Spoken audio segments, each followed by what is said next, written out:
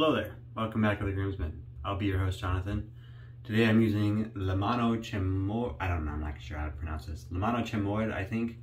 The hand that bites is what it translates to. It's very much a black tea scent. It's the primary note I get, black tea, and then a really nice balance of like agarwood and sandalwood. So it's kind of like a creamy black tea, like a black tea with cream. There's a slight hint of a very sweet kind of floral from the jasmine, but it's really light and it just kind of passes in and out of the scent. Really, really nice. It's got labdanum in it as well and cardamom. Mostly I just get like that black tea and that kind of creamy, woody scent. It works really well together. I really like black tea scents. If you like black tea scents, you probably like it. If you don't like black tea, maybe not so much. But I got that all up here with my my Chisel and Hound brush, that K2E soap. It's a nice shine to it.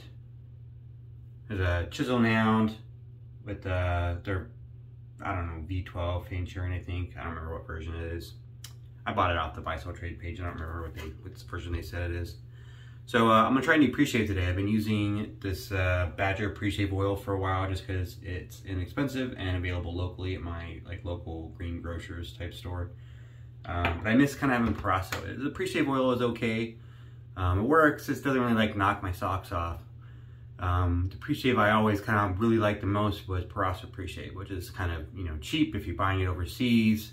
In Italy, it's like, $3 or $4, conversion rates from euro and everything. It's a really inexpensive pre-shave, and then obviously it exports over here and there's upcharges, and usually it's around $10 to get a jar of pre-shave here, plus shipping, looking at 12 to 14 bucks, which is not that great of a deal.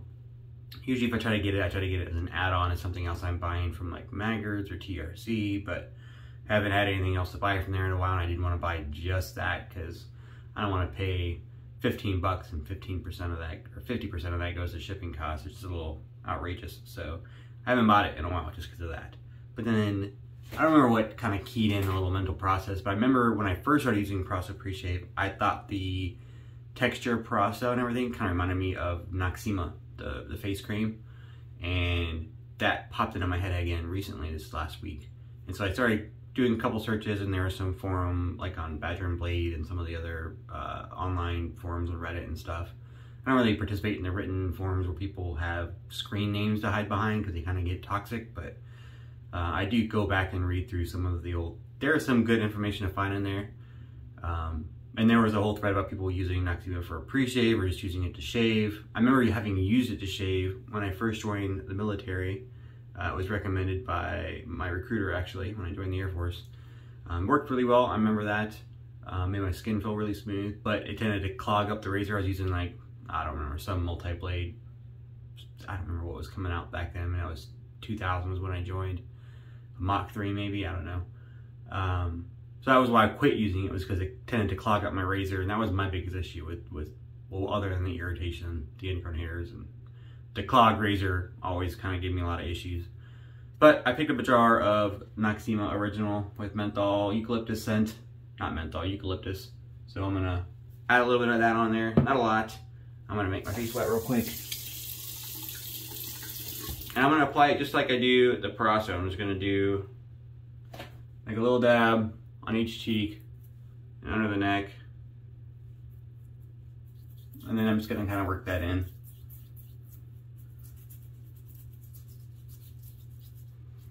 The eucalyptus scent is not quite like Parasso eucalyptus. It's a little bit more medicinal maybe. Or maybe it's just because it's just eucalyptus and there's other scent stuff in the Parasso. I don't know. I mean, it does smell like eucalyptus, but it smells differently.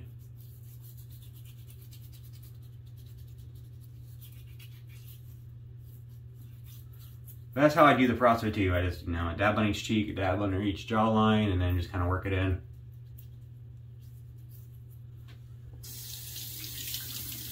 And then I just lather on top of it.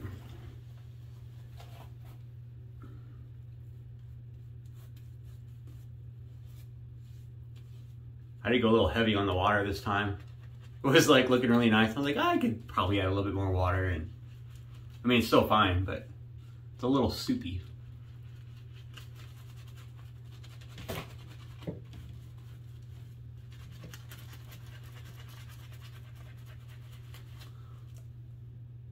See, soupy, flicking soap everywhere.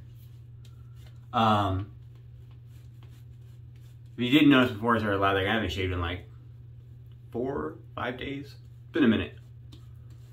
I had a 3-day weekend. It's just now ending. It was a nice little 3-day weekend. I had family visiting. Had some birthday this week. My youngest daughter turned 4. My wife had a birthday. I'm not gonna tell you how old she turned. She beat me. But my wife is younger than me, if that makes any difference. Then we had birthdays this week, and then we did a water park this weekend. For the birthdays. We had the parties on the day of, but we went to the water park this weekend. Had a lot of fun. I'm using the brass Kopparkant from Alysworth razors. This is the plus plate. Probably, I don't know if you can see that here, but there's a little plus on the edge of the base plate there. Probably not. Just have to take my word for it. There's a little plus on each side of the base plate underneath the bottom. I found that I like the plus plate a little bit more than I like the original. I do like the original. The plus plate's a little bit more efficient, by keeping a very similar level of blade feel. For blade, I changed up blades. I've been using the 7 o'clock blacks for a long time, but I went vintage today using a Schick plus platinum blade. I think these are made in like the 70s or so.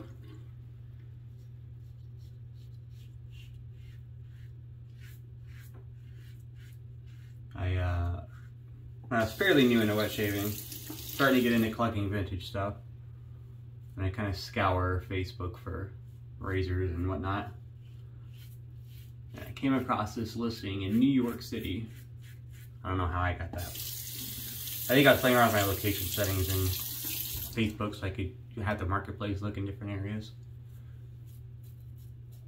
Anyways, I found this listing in New York, and it was just a ton of Schick stuff. There was a bunch. The first picture was just a ton, like a big giant mountain of like Schick disposables and some Schick cartridge razor, and it was just, I mean, it was a lot.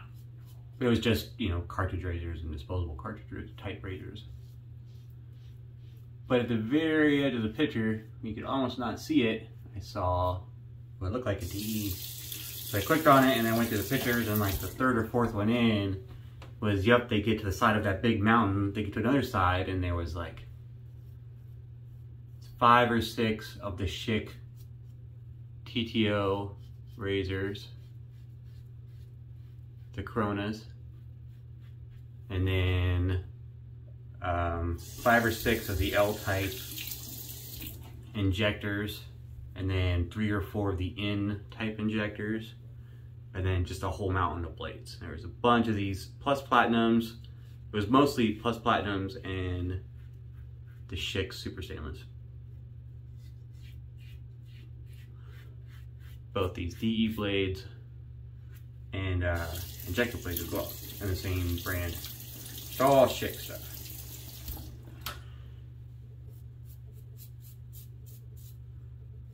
But that was pretty cool. So I messaged him and had a conversation, and the lady was like, well, I don't have a problem shipping, but it'd be kind of expensive because it's a lot, so it would make a big box. And I was like, well, I don't want any of the cartridges or disposable stuff, so you can keep that and resell that. And she was like, okay. So after that, you know, it was kind of like gave her part of her product back, but I was still paying her the same price, so she paid for shipping. And worked out really well for both of us, I think.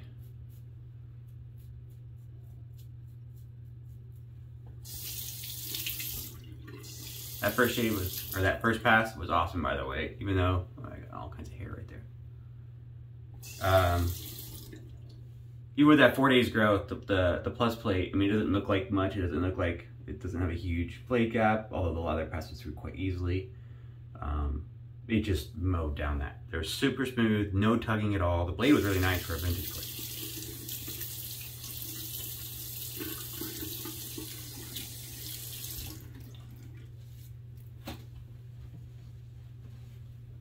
I've used the Schick Plus Platinums before. I do really like them. I just haven't for a while. I've been kind of doing the 7 o'clock blacks. And I only have so many of them, you know. They're not making them anymore. They get a little expensive. Every once in a while I'll find a couple cheap ones on eBay or something, and I'll pick them up and add them to the horde. But I think I probably have 50 or 60 blades at the moment of just the plus platinums. And then there's a couple 3 or 4 or 5 packs of the Schick Super Stainless, which are also good. They came in these little like blister packs, which I thought was cool. They're pretty similar, except this one talks about using Teflon. On the back, it's got like a little descriptor. Can't buy a more durable, longer lasting double-edged blade. Schick takes its finest stainless steel and applies a platinum alloy to provide you with an edge that stays smooth, to give you a close, safe shave, shave after shave after shave. It's good marketing right there. In addition, only Schick heat bonds a layer of Teflon coating to each blade edge to give you a friction-free shaving comfort that Teflon can provide. Easy to clean too. You can get these great results when you get the Schick Plus Platinum blade in any double-edged razor. They don't all talk about the Teflon coating. Like this one doesn't have any mention of Teflon on the front or on the back, but this one does, which is kind of interesting. I'm pretty sure they both have the Teflon coating, because otherwise they would have named it something different. I just thought it was interesting. Maybe they were still working on getting permission to use the Teflon name, because Teflon's a brand name, versus like PTFE is what the product actually is. So maybe they're still working with Teflon to get permission to use that word.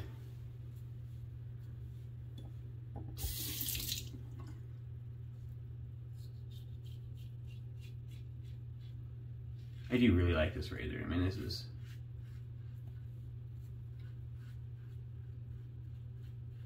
I did a comparison shave recently with this and the Overlander, which is kind of similar in like blade gap and style and everything. And I found this one was more efficient, a little more smooth.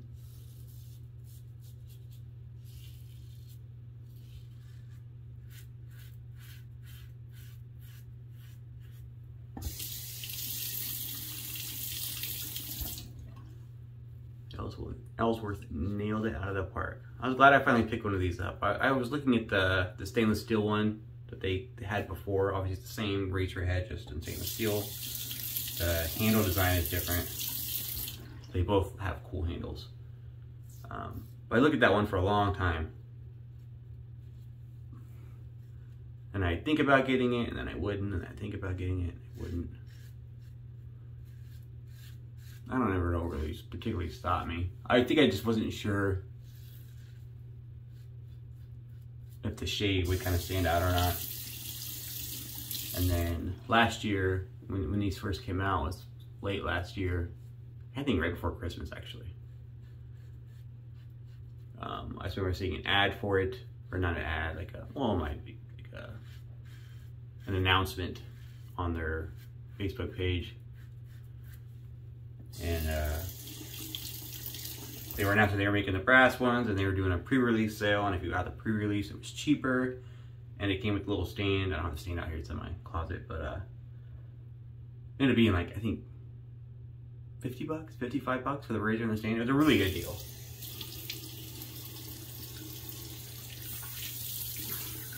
And it was just the original. It wasn't, they didn't have the plus plate back then. That was a really good deal for a brass razor. So I jumped on the pre-release, and I did not regret it. I did like the original. Still do like the original. A little bit more mild than the plus plate, obviously. Neither of them have a lot of blade feels. I don't really want to say like, oh, it's less blade feel. I mean, probably, I guess, but not a lot, because neither of them have a lot of blade feel. Slightly less efficient.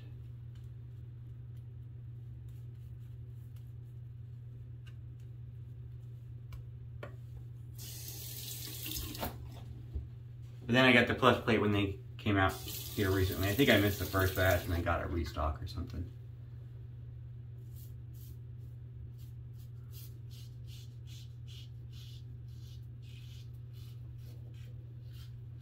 Super smooth. There's always a pass that kind of decides the razor for me. That against the grain pass. So there's plenty of razors that you'll use and they'll be super smooth with the grain. You're like, wow, this razor's great. And then you get to the against the grain and it just like skips and stutters and you start getting weepers.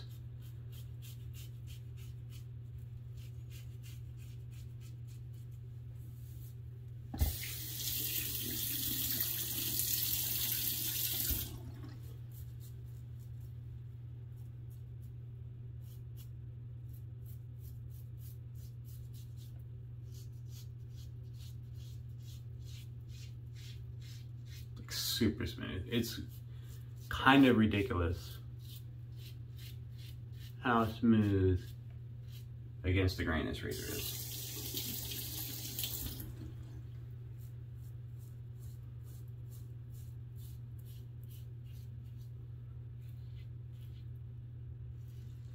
Like the winning has always kind of been my low-key desert island razor. I could use that razor every day. It's efficient enough to get the level of like PBS I want, but smooth enough to be able to use every day without worrying about razor burn or overshaving. But this razor, I think, takes the cake. Slightly more efficient, slightly more smooth. You can't beat the looks. That's the one thing the winning doesn't have. I like the winning a lot. I'm a big proponent of it. I'm excited that Alysworth is bringing the winning back. He's talked about making some changes to the design. Hopefully they're all positives. But the look of the winning, can't quite beat that brass Kopparkant. The head style is cool, the geometry on the head. The winning was very much built to be the cheapest possible stainless steel safety razor that he could make. So it was basically all about the least amount of machining time that they could get in there. That's why there was very, you know, kind of unfinished edges, and you know, I do have the winning right here. I don't have it on the winning handle, but on the razor rock handle, but you can kind of see the geometry. I mean, it has a certain, you know, look about it that's kind of cool. But that's instead of it being rounded like a regular razor, they made it with all those edges because that's more machining to make it more rounded. So they didn't, to save some money, which is fine. I mean, it shaves great. I have no qualms about that. I think it did exactly what they wanted. It enabled them to cut a few cost corners without sacrificing the shave. You know, it did sacrifice the looks a little bit, but can't have everything in a $50 razor, right?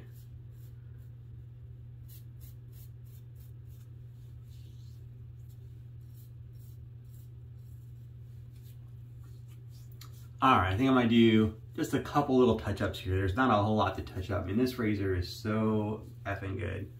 My cheeks are like glass smooth right now. It's fantastic. So I'm gonna do a couple little touch-ups right here and a cold water splash, and I'll be right back and we'll talk about the post-shave result of the pre-shave. And yeah, see you in a minute. All right, I'm back. Thanks for staying with me. Just had a couple touch-ups there on the neck, went very smoothly. Touched up my goatee a little bit, a little line up there. Kind of going back to the Van Dyke style. I think it turned out pretty well. Missed the spot right here. Or went a little, we'll see. It's looking all right. But the shave was as perfect as I've ever gotten. I mean, everything was great. The soap was great, the brush was great, the razor and the blade were great. First use with the pre-shave, using the Noxzema as a pre-shave, I think it went really well. I don't have any redness. Even with the touch-ups, I don't have any, I don't feel any irritation. I don't have any issues with the shave. I didn't feel a single time a hint of irritation with that shave. Like a spot where I went over too much or anything, even with the standard touch-ups that I do and having not shaved for multiple days in a row. We'll see what the splash has to say. I got the matching hand that bites splash, black tea, sandalwood, kind of a creamy black tea scent. Get a little bit more of that jasmine. Yeah, zero burn. I was kind of braced. But no, actually zero burn. Alcohol-based splash, but zero burn. like literally as perfect a shave as I could have ever asked for. Super smooth, super BBS.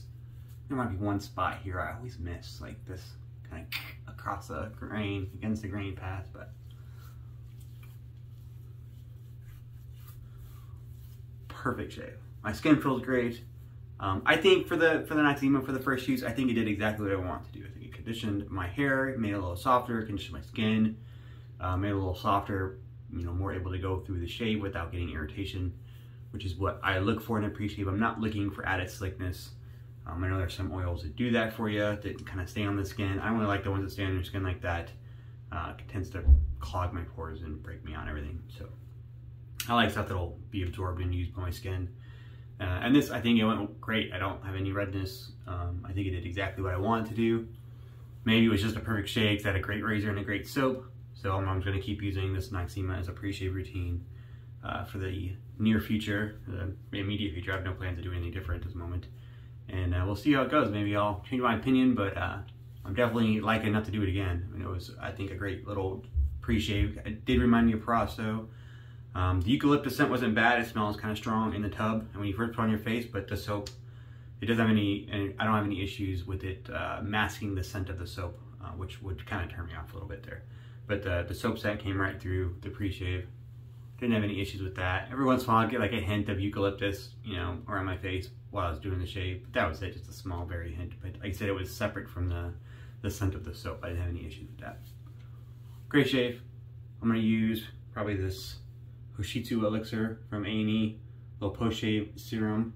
I usually use like 1 pump or maybe 1.5 pumps. It's just a little extra post-shave. I like it. A little expensive. I think it was around 30 bucks for the 1 ounce. And I can't find any more. They don't have any more on the A&E site. I know he's branching out to his different things. He's got the Tiger Bite. No, that's not right. The Cobra Spit line for his like tattoo care. And I think this was still listed on that site, the Cobra Spit site, for the tattoo stuff. Is they kind of remarketed it a little bit as a tattoo skincare thing. But it works great as a post shave. That's what it was originally made for, as a post shave. And that was the video. Hope you liked it. If you've ever used anything creative for a pre-shave that kind of gets those good results where, you know, I'm looking like skin conditioning and hair softening so I get less irritation in. It's all about the post shave for me. Let me know. Or if you ever use a Schick Plus Platinum. Some of the old stock vintage stuff is pretty awesome. I'll see you next time. Have a good one.